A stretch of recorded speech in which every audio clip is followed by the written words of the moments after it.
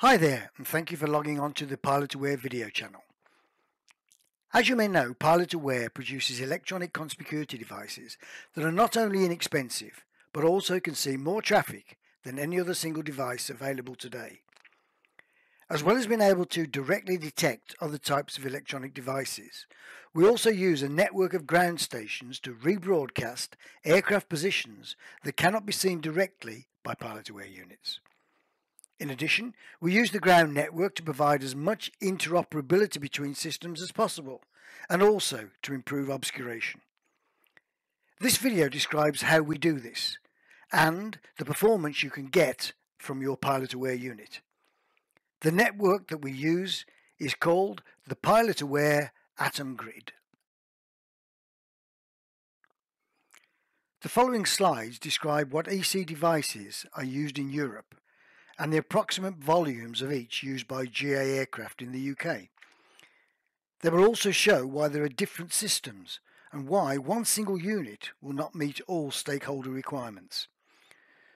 What the Atom Grid looks like and how it works will also be described, and why you should consider installing an Atom Grid ground station at your flying club to improve local aviation safety. The chart on the right shows the types of UK electronic conspicuity in use in 2020. The data used has been collected from various sources, including Airspace for All, from manufacturers' data, and the collection of data from the 749 individual aircraft that attended the Light Aircraft Association rally in 2019. This, we believe, is the best data available today. So that the power of PilotAware Atom Grid network can be understood, it's important to have a basic understanding of the various types of electronic conspicuity in use. The most popular in the UK is the ubiquitous Mode Charlie or Mode Sierra transponder. These are the standard air-to-ground systems used to give air traffic controllers a better understanding of an aircraft's position when it's in controlled airspace, and also as a generic target when it's outside. Mode Sierra and Mode Charlie rely on expensive secondary surveillance radar to interrogate them to initiate a transmission, as they do not do this automatically.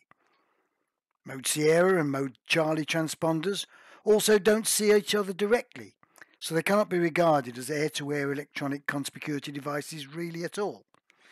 However, as you'll see later, the Atom Grid overcomes this problem for Mode Sierra transponders. The next popular types of electronic conspicuity are PilotAware and FLARM. Both products use spectrum in the regulated but unlicensed ISM band that is available in Europe. This means that the levels of what they can transmit is very regulated, but there is no associated licensing cost. This has the advantage of stimulating innovation, and functionality not possible with regulated systems can be provided. Both PilotAware and FLARM systems contain an onboard GPS, so their location can be accurately determined in both time and space. FLARM uses a closed, encrypted, air-to-air data link and provides predictive algorithms that inform the pilot of an immediate collision with another aircraft that is equipped with FLARM. FLARM is also transmitted by OGN trackers and FanNet Plus devices, and FLARM is the most popular device used by gliders in Europe today.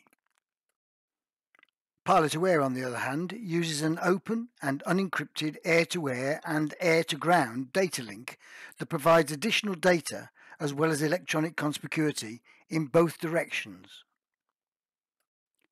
ADS-B is a modern extension to Mode Sierra, which automatically transmits the aircraft's location via GPS coordinates, just like PilotAware and FLARM. For ADS-B to work, no secondary surveillance radar is required, and some Mode S transponders such as Trig, Funk and Dynon can be very cheaply converted to ADS-B in and out by connecting a cable from PilotAware to provide the GPS input. Finally, there are low-powered, low-weight carry-on devices that transmit ADS-B in and ADS-B out. These are designed to meet the CAA CAP 1391 specification for use in the UK only. Like PilotAware and FLARM, CAP 1391 devices do not have a transponder function. All of the above transmissions will be seen when using PilotAware linked to the Atom Grid network. Let's now have a look at how the combination of PilotAware and the Atom Grid network will provide the best interoperability between systems available today. Here are the aircraft that PilotAware will detect directly with no ground station involvement. Firstly, PilotAware will see all PilotAware equipped aircraft, and they will see you. This will be as a target with a GPS location, just like any modern system. Secondly, PilotAware will see all aircraft transmitting ADS-B out. This will also be as a target with a GPS location that can be plotted on a screen or flight bag. The ADS-B equipped aircraft will not detect you. Thirdly, PilotAware will detect all Mode C and Mode S equipped aircraft. The information received will not include GPS coordinates as none are transmitted, but it will provide height and a relative distance based on the rate of change of the signal power received. This will then be shown as a bearingless target on the flight bag or screen. The Mode S and Mode C target in this instance will not see you.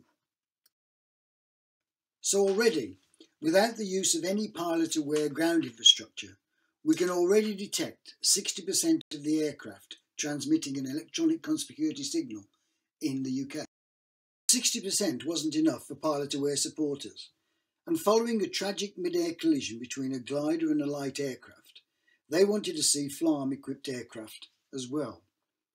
So to do this, PilotAware uses a network of ground stations to detect glider locations transmitted on one frequency and rebroadcast their position to PilotAware users on the other.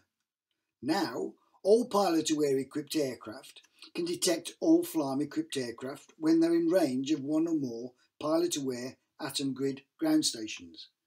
This has been very successful. So with the help of the Atom Grid infrastructure, PilotAware can detect 85% of all aircraft transmitting an EC signal. But that was still not good enough for us. The real prize would be how to detect the 60% of aircraft that already have a Mode S transponder and present them as a target with a GPS location, just like ADS-B. That was a real engineering challenge, but with the help of the Atom Grid ground station, it's now been done. How then do we now see all Mode S transmitting aircraft as a target with a GPS bearing when they have no GPS on board? The process is more fully documented on the PilotAware website, but in brief it goes like this. A PilotAware equipped aircraft detects a Mode S equipped aircraft as it did in stage 1. The information received includes the aircraft's unique ICAO code. The ground station continuously uploads the latitude and longitude of all Mode S transponders detected in the vicinity. On the onboard computer on PilotAware searches for an ICAO match and the GPS coordinate is then known. The multilateration data to make all this available is provided by 360 Radar Limited.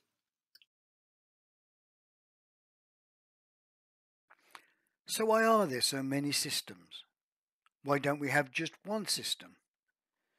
The reasons are basically down to history, functionality, capability and price.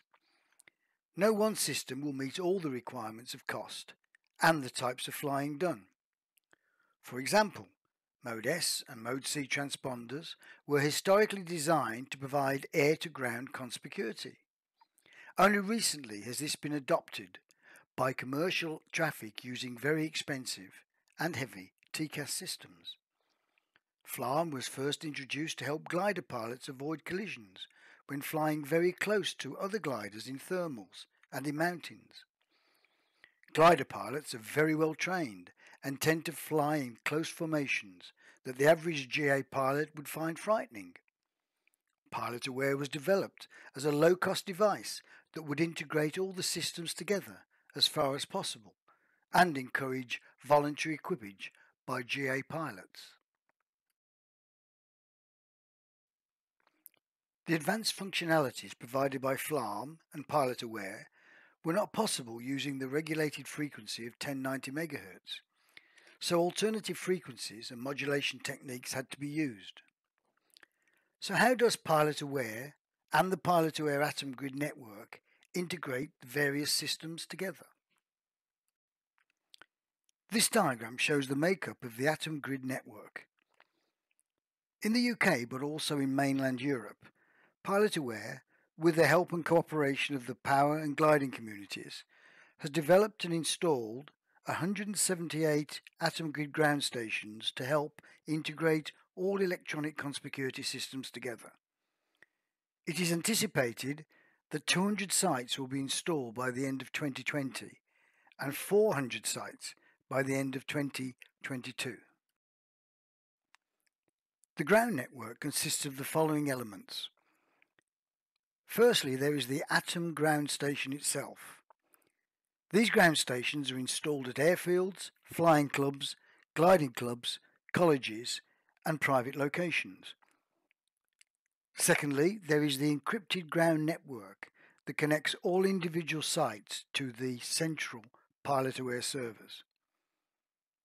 Thirdly, there are the PilotAware servers that in turn are connected to other networks, such as the Open Glider Network, 360 Radar Limited, and other sources and destinations. The Atom Station contains the hardware and software, which is the heart of the system. Each Atom Station is connected to 3 local antennas. Antenna 1 detects all in-range transmissions twice a second from aircraft transmitting their location using the FLARM system. These are mainly gliders, but FLARM is also popular amongst power pilots as well. This is a receive-only antenna. Antenna 2 detects all in-range aircraft transmissions on the aviation frequency of 1090 MHz. These include Mode C, Mode S and ADS-B out transmissions. This is also a receive-only antenna. Antenna 3 is a transmit and receive antenna that provides a two-way data link between all in-range PilotAware equipped aircraft. Antenna 1 will detect the latitude and longitude of all in-range FLARM signals. Their position is detected very accurately, and the transmission is in line of sight at very near the speed of light, so there is no latency or delay.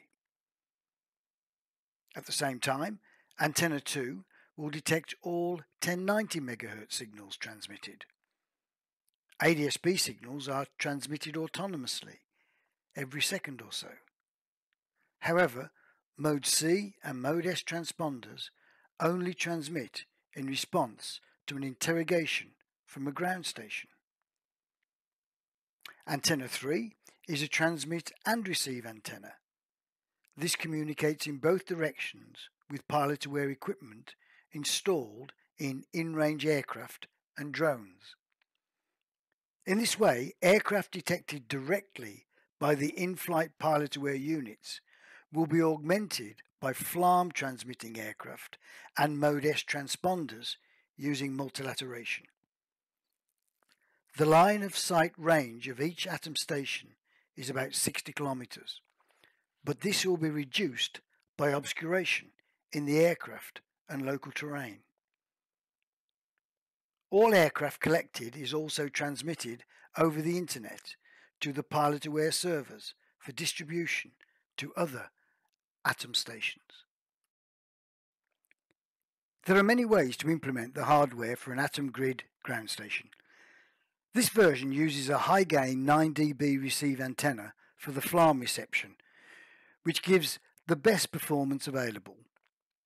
An IP65 rated enclosure is also used to locate the electronics close to the antennas. This allows the antennas to be finely mounted at a high location with minimal loss in the coaxial feeders. Alternatively, the electronics can be mounted inside the control tower or clubhouse, away from the weather, and the antennas can be connected via low-loss coaxial cable. This installation shows the electronics in an enclosure with a clear lid that gives good visibility to the various lights and indicators for diagnostics.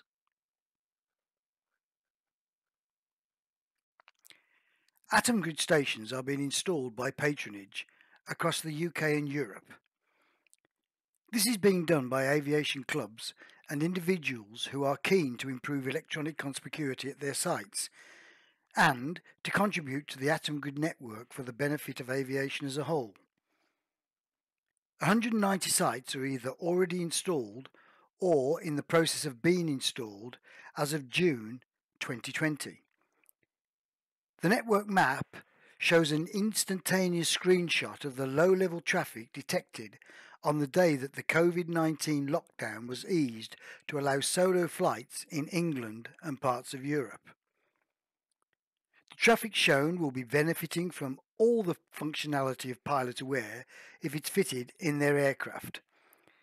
This includes the reception of FLARM and enhanced Mode S called Mode S 3D. The update of data to aircraft from all METAR stations within an 150 kilometre radius is planned for availability from the PilotAware software release expected in 2020. We hope that this video has encouraged you to install an Atom Grid ground station at your site to help aviation safety in Europe. If you do install one, you will have the added advantage of being able to display a virtual radar screen, or in fact several virtual radar screens, in your clubhouse, tower, or even remotely. On this configurable screen, you'll be able to see PilotAware, FLARM and ADS-B aircraft in real time, and Mode S aircraft with a few seconds delay. While this information cannot be used for air traffic control or management, it has proven to be an invaluable aid to local situation awareness by most folks who use it. Of course, the Atom Grid network is backed up by a secure network management suite that is used to upload new software at an instant and also manage the health of the network. That concludes this introductory video on the PilotAware Atom Grid network. Please look out for future videos including how the PilotAware Atom Grid network has been used to show the extent of obscuration caused by indirectly sighted electronic conspicuity and how the network can overcome this. Thanks for watching, thumbs up if you liked it, and subscribe to future videos.